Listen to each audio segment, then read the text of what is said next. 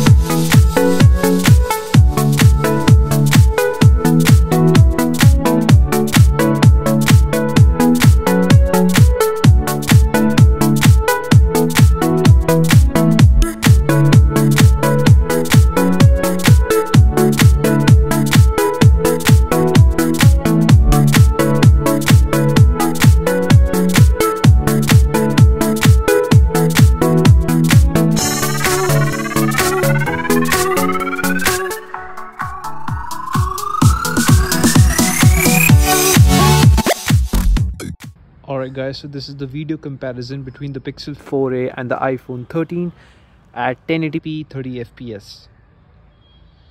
So as you can see, we'll be comparing the colors, the mics, the shadows and everything, even the exposure. So I'm just panning around so you can get an idea of the colors and the stabilization.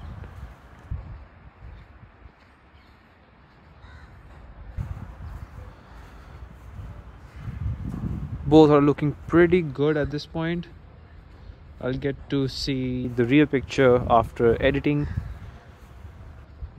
or during editing, my bad.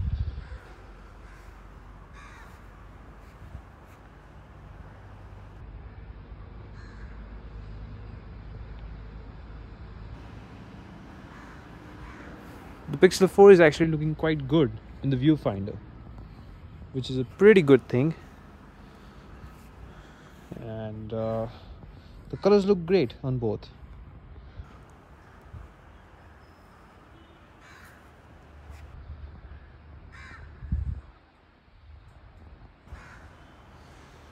So now we'll see the stabilization between the two.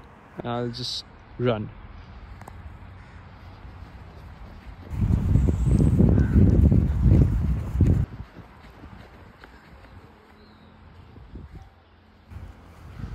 All right.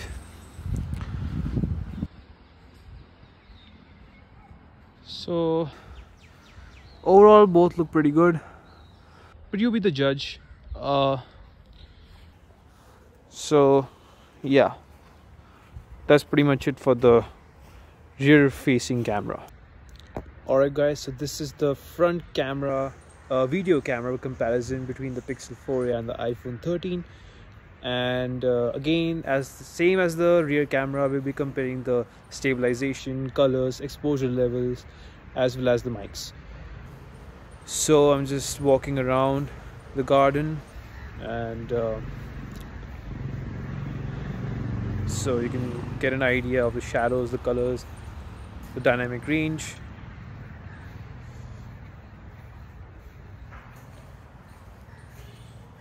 So we'll be doing a quick run to see the stabilization for the front camera. So okay, let's do a quick run in 3, 2, 1, go.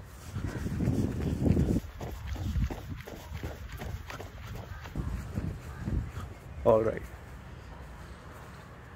looks pretty good on both. Again, just like the video comparison for the rear camera, I feel this exposure level on the iPhone 13 is well maintained, whereas on the Pixel 4a it's slightly up and down.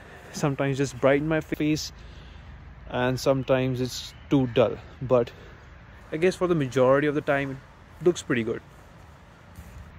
Alright, so that was the front video camera comparison between the two.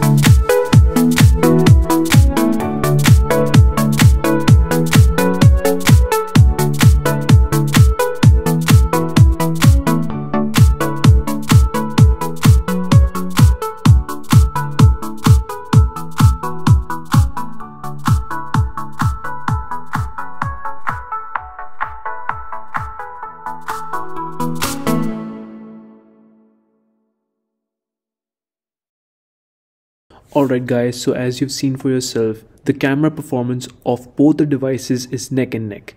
Both the phones got the colors almost right. In some cases, the Pixel did better, and others, the iPhone. The portraits were a hit or miss on both when it came to complex shaped objects, but they managed well when it came to human subjects, which in this case was me.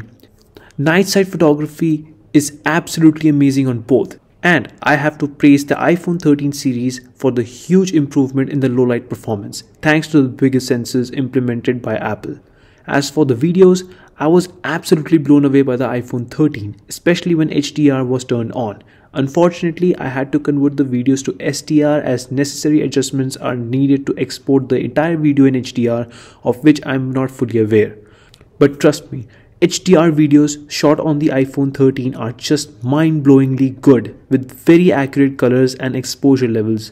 Having said all that, the Pixel 4a was extremely good with videos too. The colors are accurate, plus the stabilization is insanely good, and in my opinion, better than most other phones at its price. Also, the microphone quality of the Pixel was loud and crystal clear. I just wish that Google could improve the consistency of the exposure level on the Pixel 4a. So guys, that's pretty much it with the camera comparison between the iPhone 13 and the Pixel 4a. I hope this comparison helped you in making the best purchase decision between the two, and if it did, do let me know your opinion on it. Along with that, I'd really love to hear your feedback on this camera review.